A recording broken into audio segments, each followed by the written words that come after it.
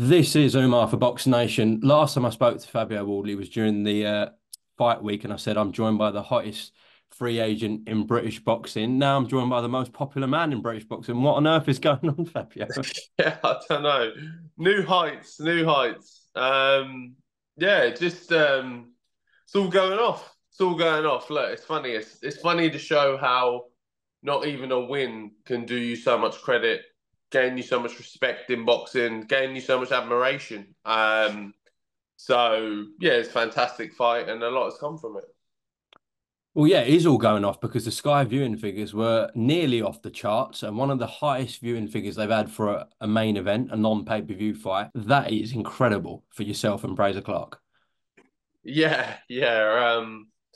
Yeah, it's a wild number. When we first put together the show and me headlining and stuff, I was nervous to be honest because I didn't want it to be shit. Obviously, I didn't. It's my first headline. I didn't want like a couple thousand people in the stadium and barely anyone tune in and all of that. So yeah, I'm overwhelmed.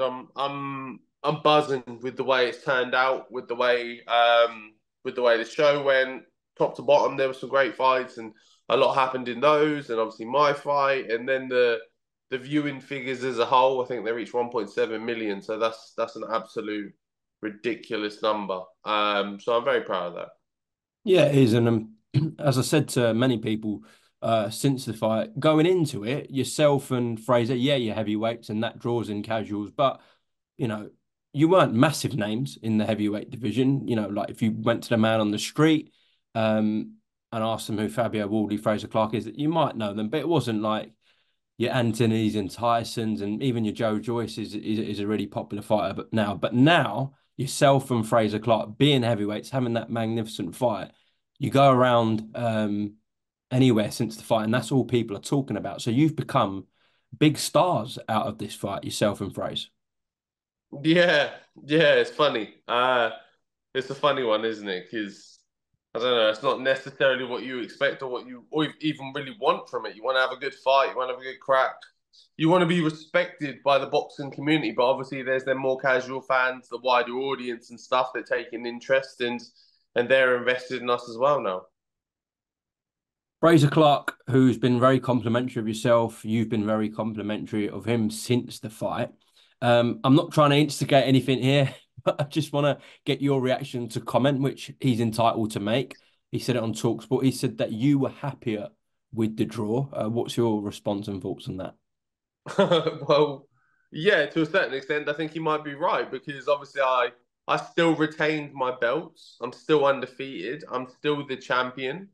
And I'm still entirely in the driving seat. So yeah, I would have been happier with a draw than he would. Don't get me wrong. It doesn't mean I'm satisfied with it at all. It doesn't mean what I wanted. I'm definitely not overjoyed that it's a draw and I'm bouncing around and I was in my change rooms flying around and celebrating.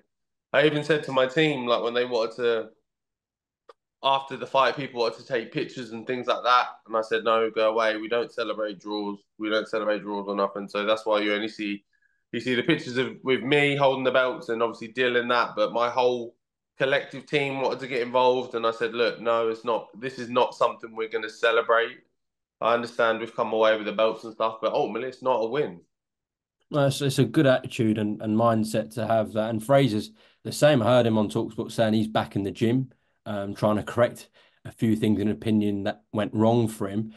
In terms of yourself, obviously your nose isn't not in a very good state. We saw that on fight night. So, are you looking to get back on the gym? Obviously, you're not going to be sparring, etc. But just even if it's shadow boxing, just keeping yourself fit. Is that something in your mind, or are you having a break, Fabio?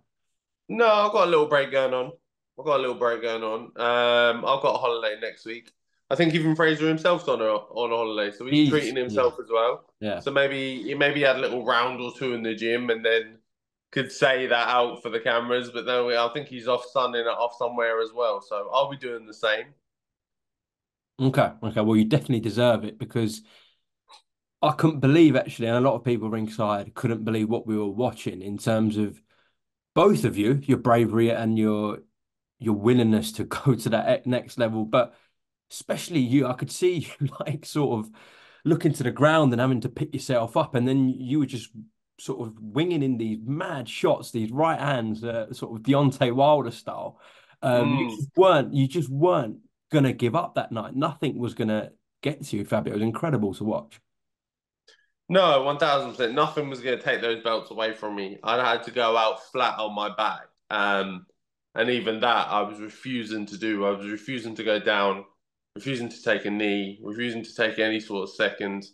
If I got pushed back, I was walking straight forward. I was getting stuck in. So the game plan was just to keep the pressure on and stay in front of him. And although the cut on my nose may have given him an extra bit of edge and a bit of extra bit of motivation, thinking he's getting somewhere. For me, the point was to prove that it means nothing. It's just a little bit of blood. I'm still fully there in me, behind me. I've still got all my attributes and all my aspects behind me. Okay. Were you surprised with his durability, his chin? I'm not talking about his heart or his willingness, but his actual durability. Were you surprised that he lasted the distance with you? Yeah, no, I genuinely was. I genuinely was. We've seen him have gas tank problems in the past, and I thought that would play quite a large factor in that. And don't get me wrong, after the fight, he fell onto his stool and he was falling around the ring and almost fell out when he had to try and go to the doctor and stuff. So look, he absolutely exhausted himself. Um, and I was quite surprised by his gas tank as well. I thought he'd drop off a bit more than he did, so he didn't. So credit to him for that, really. Okay. Um, there have been reports that talks are going on for a rematch in September. Has there been any talks? Is that just nonsense? No, none whatsoever. Okay. Not. I've definitely not spoke to anyone. I've not had a chat with anyone. Anyone on my team that's mentioned it, I've said, look, we'll talk about it in a few weeks. Not right now. Now is downtime. Now is me time, family time, chill out. We can have those conversations in a week or so. They're not going nowhere. So anything you see, I saw something to say about September or some shit. Like I've not had a I've not spoken to anyone about doing anything in September. So no, the bullshit. Okay. Have you watched it back? How many times have you watched it back? I haven't actually. I Really? haven't watched it back at all. I laid in bed last night and watched some highlights, and that was about it. I haven't watched it back in full yet. I honestly just haven't had the time. I've just been doing bits and bobs and catching up and seeing family and stuff. So I'll take some time when I'm ready to have a look at it, run through it and stuff, but we'll see. Well, listen, congratulations. I know you don't want to celebrate, but it was a great event and great fight, as you would have seen from the feedback. And I was just tired watching it ringside, so God knows how you and Frazer felt in the ring. Just a couple of things I want to touch upon, Fabio, before we close off. Um, what would you say is the difference in gap between yourself and Frazer and the bracket in terms of your Daniel Dubois, your Joe Joyces, Ajit Kabayels? Do you think you and Fraze proved that you're at that level now, or is there still a gap in your opinion? No, I think we've proved that we're at that level. We are.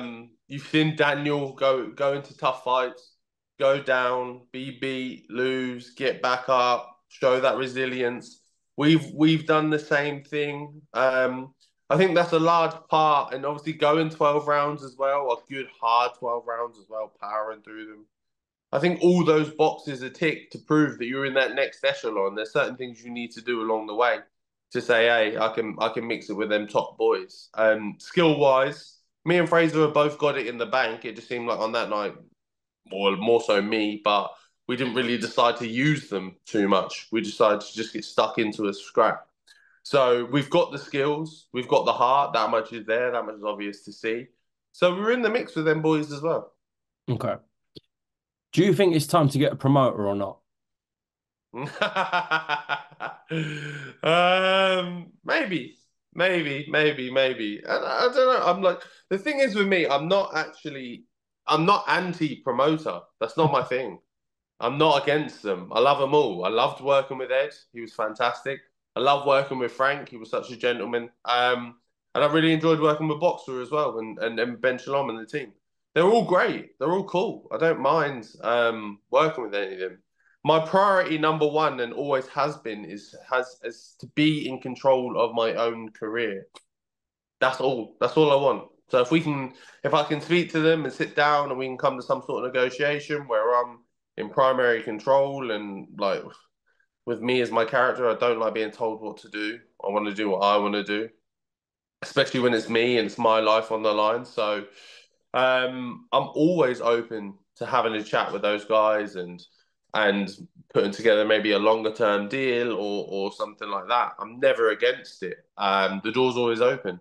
I think that's why I've always managed to work this so well, is because I've always been so plain and honest with people. Mm. I've never sold anyone any dreams or lied to anyone. Like I'm still cool with Ed. We still get on well. We've still spoken about having other fights in the future and in the past and things like that.